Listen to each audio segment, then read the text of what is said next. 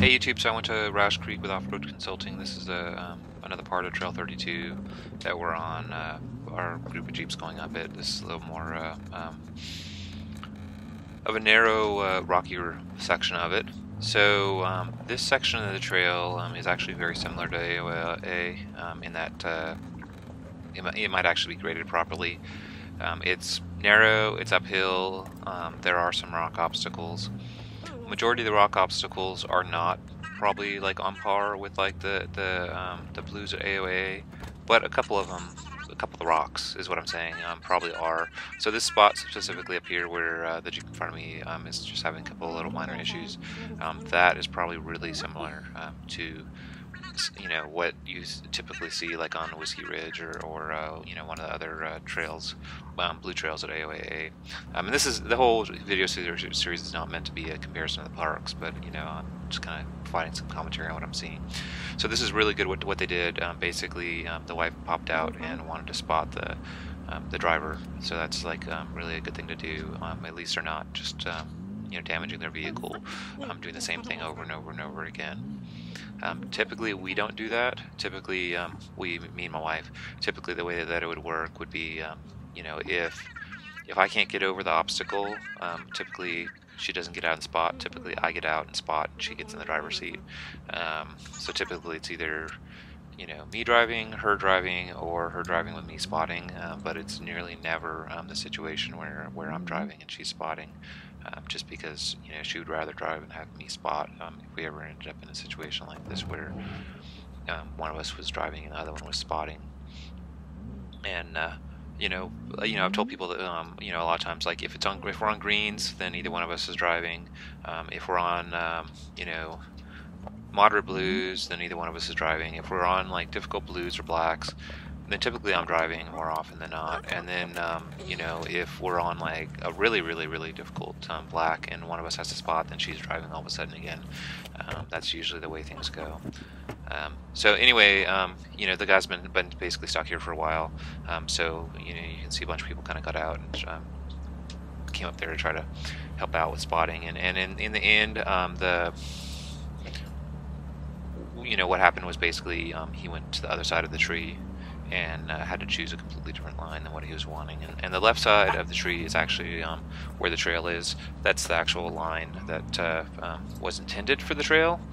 And the right, you know, other people have done the right side before, but that is more of like a bypass. And there's nothing wrong with taking the bypass, but that is, you know, more of a bypass and less of the spirit of the trail. That's me there in the light blue shirt, if anybody was wondering, you know, because they don't see me in videos like really frequently. And that's, I was wearing a Core Region Outsiders sweater, which is kind of a defunct club. I think it's defunct now. And it was a local Rausch Creek slash Anthracite AOAA club. So here we are, same exact line, same exact obstacles. The only difference is, you know, 40s. I don't know if I turned on the lockers or not. I probably didn't. And, you know, just like whammo jammo, like right over it. Sometimes it's just, you know, slightly different line. So these vehicles coming down the hill took the same trail, except they are doing the bypass to get off the trail and without going down the way we went. And I was thinking of taking him out of the video and kind of speeding up the video a little bit. The video has been sped up, by the way, about double speed, but I was thinking of just, you know, removing them from the video altogether. However, it gives you a good kind of view of some other types of vehicles that can come out to Rausch Creek, that can, you know, do a lot of these trails. And this is obviously a Toyota club that's coming down the mountain. And these are, they look like Land Cruisers and 4Runners. I'm not really like a Toyota buff, so I don't know like all the different models. Maybe somebody can in the comments tell me the models of these vehicles if they really care.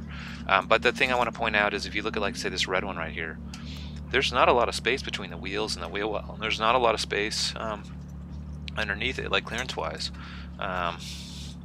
That's kind of like, to me, it looks like maybe slightly bigger than stock, but not a whole lot, so I did cut it a little bit. But you got to see some of them, and you know, a lot of these vehicles that are out here, you know, they're not like super, you know, pimped out, and they're still doing you know, trails.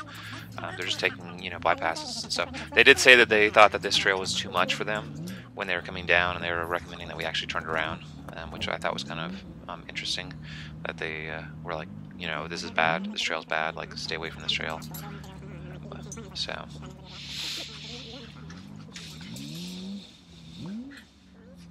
So I do have footage, and I think the footage is probably in the next video maybe, of the vehicles going up the next obstacle, which is, the next obstacle is a really large obstacle, large like kind of cliff face type thing that we're going up. So anyway, there I am again in the video, spotting on the left hand side in a light blue shirt, and here he is again, just sort of needing just a little bit of spotting to get over the obstacle. In a lot of cases, and you'll see this kind of twitch on my video, a lot of times, like if you hit an obstacle and you get stuck, you can usually a lot of times just back up, at least I can back up, like a foot or two, turn the wheel either left or right, it doesn't really matter, as long as you're not going to like hit a tree, but turn the wheel just like left or right, and then reapproach the same exact obstacle, but just do it where the vehicle is like on a foot to the left or a foot to the right. And a lot of times just moving the front wheels like, you know, over, you know, half a foot or foot to the left or to the right is the difference between getting over the obstacle and getting up. So that's what I do a lot, and basically, I mean, that was what I told him. I'm like, hey, you know, just go left or right a little bit, and the rock won't be in the way. So that was like one of the obstacles on this trail that we're on, 32. Then this whole video is going to be, for the most part, a cab video. Cab being, it's going to be from the inside of my cab watching me go up it. The next video after this, there'll be quite a bit of footage of me on the outside holding the camera, and you'll see other Jeeps kind of going up it. And I did cut the video a little bit for length, so you'll see like Jeeps disappearing magically, because you don't want to, you know, watch us spot a Jeep for, you know, 10 or 15 minutes over a little obstacle.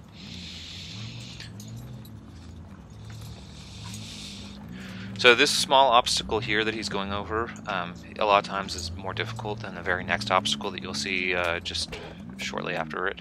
And you can see he's like kind of getting stuck here, and it just the way that the ruts are on this obstacle, it's like just like people have dug it out a lot, to the point that you end up with all the wheels like kind of spinning that, you know, you need to have moving and stuff. They do a little bit of moving rocks and stuff to get them up the hill without having a winch or anything like that. But this specific like little tiny spot, it seems like ends up giving people a lot more trouble than the next obstacle. The next obstacle is significantly bigger. The next obstacle is this big hill that you can see in the distance, and it's kind of like a granite face hill that's maybe like say 30 or 40 feet long. It's not vertical, like straight up, it's more like maybe 60 degrees. It's bigger than 45 degrees. It's not 90, but it's a pretty steep. It's hard to tell, like, really the relative angle here. I guess you could look at the trees and compare it to the ground. But it's just this big kind of rock-looking face thing that we're going to go up. And the right-hand side is the easy side, and then the left-hand side is a little bit more difficult. And there's a little bit of a bump at the top. And to get up it, essentially just need momentum. And then with the right amount of momentum, you can just get right over it.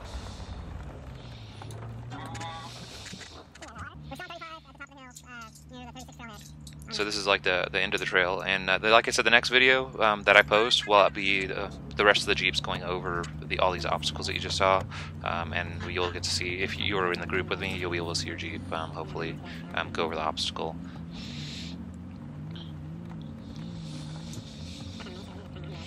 So this is one thing that's always interesting about Rausch Creek. A lot of the park has water. At AOAA, there are areas with water, but you don't see like water on like every other trail. Where at Rausch, it seems like there's a lot of places where you see a lot more water on a lot more trails. It's not like the trails are just water like they are at AOAA. Like if you look at Puddle Road is like a whole lot of water. You know, or Excelsior Swamp, where at Rausch you kind of get these like kind of mixes where there's a little bit of a hill climb, there's a little bit of rocks, there's a little bit of water. You don't usually get that kind of like a combination there.